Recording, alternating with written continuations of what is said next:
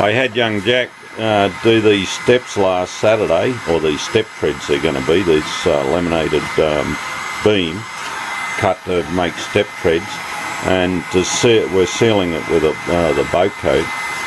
Anyway, I came out later on and here's the 2 bottles of hardness sitting on the bench, and I said, Jack, what resin did you use? And he said, oh, the one in the big bottle.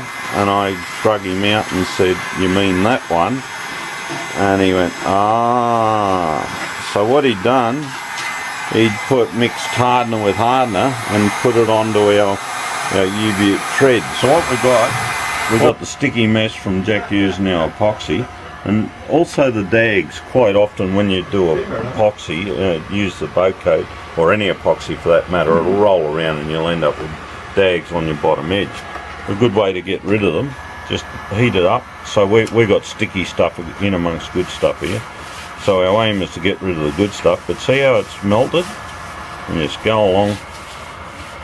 And look at that, our dags are going as well.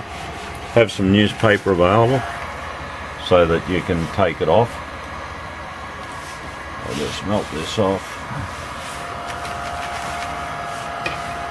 So it's a good way to clean up your metal paint scrapers as well. If the epoxy goes hard on them, just heat it up and it'll come off. So what we've done here, we'll just heat him up, and as it melts, it'll come straight off. Even our stuff that had cured. So another way to clean the dags off your timber work and that, before you start sanding to clean up. But see how it's coming straight off? That's how you get rid of uncured epoxy off the surface, and or dags off the bottom of your board to save a whole heap of sanding.